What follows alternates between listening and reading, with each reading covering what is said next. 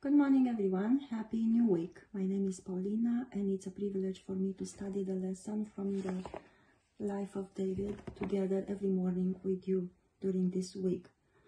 During this week, we will have the lesson Danger in Compromise, lesson number 7. In God have I put my trust. I will not be afraid what man can do unto me. Psalms 56:11. So long as the soul rests with unshaken confidence in the virtue and power of the atonement, it will stand firm as a rock to principle, and all the powers of Satan and his angels cannot sway it from integrity. Testimonies, volume 4, page 357, 358. What a nice promise. As long as we rest in the Lord with unshaken confidence, we will be able to stand as a rock. What is compromise? Compromise usually is giving up something, thinking that you get something back, or at least how much you gave up or more. And why do we compromise? We are tempted so easily to compromise because of the pressure, because of the conflict or situations where we find ourselves, and we think that we deserve something better than the pain, and we tend to compromise.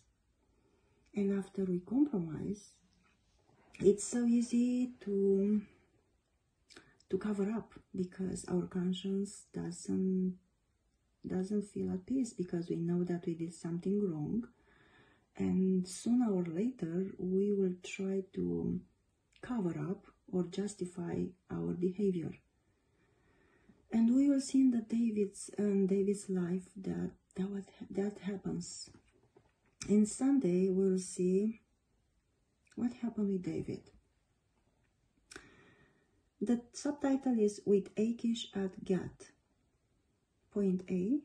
Why was the way David chose to free himself from the pressure of Saul contrary to the will of God?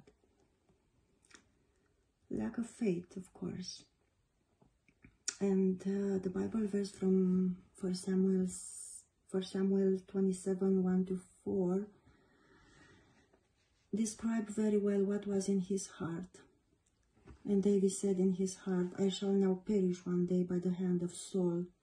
There is nothing better for me than I should speedily escape into the land of Philistines, and thinking that Saul after that will cease to look for him.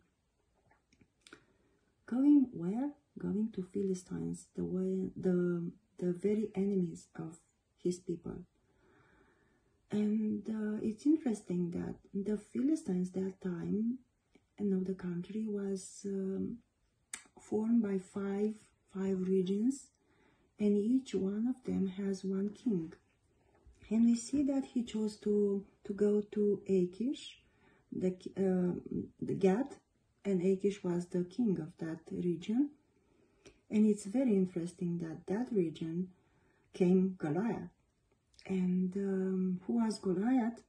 Was, of course, the big giant that David killed by the power of the Lord.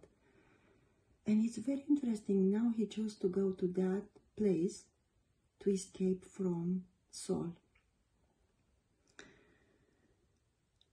The note said that David's conclusion that Saul would certainly accomplish his murderous purpose was formed without the counsel of God. In his fear, he didn't know what to do, and he thought that he has to go there and to find peace.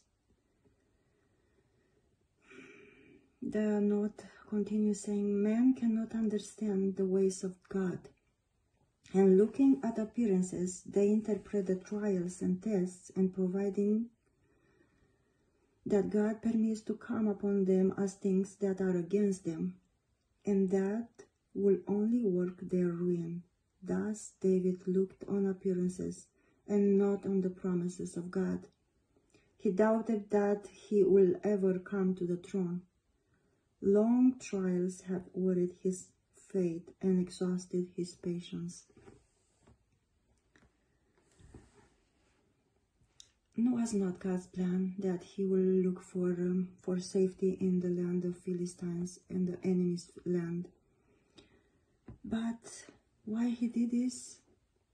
Because he didn't counsel with the Lord what he will do in these situations.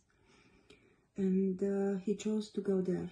And of course, he went there with all his family and all 600 men that were with him.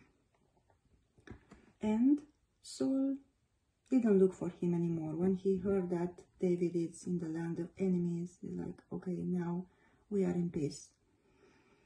What a lesson for us today. When we are in danger of compromise principles, or when we are full of fear, our conscience, we don't think about, we don't have a rational thinking. We are so afraid, and we look for situation to escape so easily. And it's interesting that we go in the hand of enemies. And what happens when we make peace with the enemy? Satan is gonna cease to look for us because we are on his land. That happens so many times with us.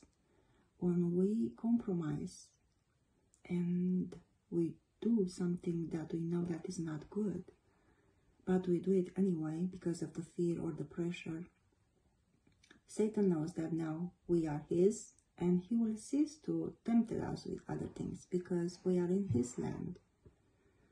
It's a wonderful lesson for us today, that when we are in problems, on trials or situations, to look up to God and not to look of something that we can escape or something that we think that it's the best way for us to do. Let's talk to the Lord and let's ask him what is his will, what is the purpose of the trials that we are in, and he will guide us, he will lead us, and he will show us what we should do. I hope that this is going to be a lesson for you. It was a beautiful lesson for me, and may God bless you and help us all together to stay closer to him and not compromise anywhere. Amen. See you tomorrow.